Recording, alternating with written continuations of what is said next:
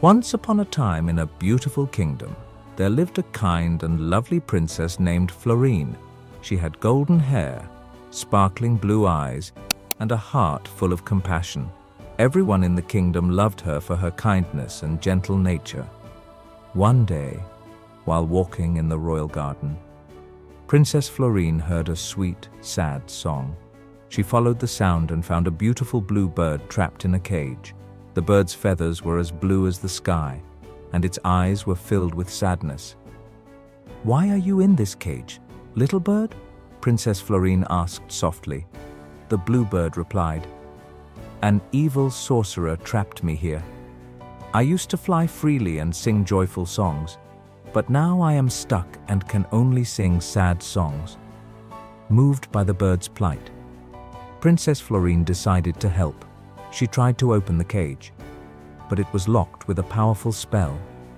Determined, she set off to find the sorcerer and ask him to free the blue bird. After a long journey, Princess Flourine found the sorcerer's dark castle. She bravely knocked on the door, and the sorcerer, surprised to see her, opened it. "Why have you come here, princess?" the sorcerer asked. "I have come to ask you to free the blue bird in my garden," she replied. "It deserves to be free and happy." The sorcerer laughed. "Why should I do that? What will you give me in return?" Princess Flourine thought for a moment and said, "I will give you my golden necklace, a gift from my mother. It is very precious to me, but I value the bird's freedom more." The sorcerer was touched by her selflessness and agreed.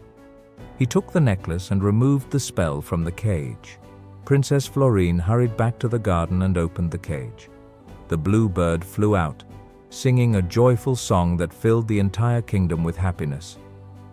"Thank you, Princess Flourine," the blue bird chirped. "You have given me back my freedom. I will never forget your kindness." From that day on, the blue bird visited Princess Flourine every morning, singing the most beautiful songs. And so, Princess Flourine and the blue bird lived happily ever after, sharing their songs and spreading joy throughout the kingdom. Thanks for watching.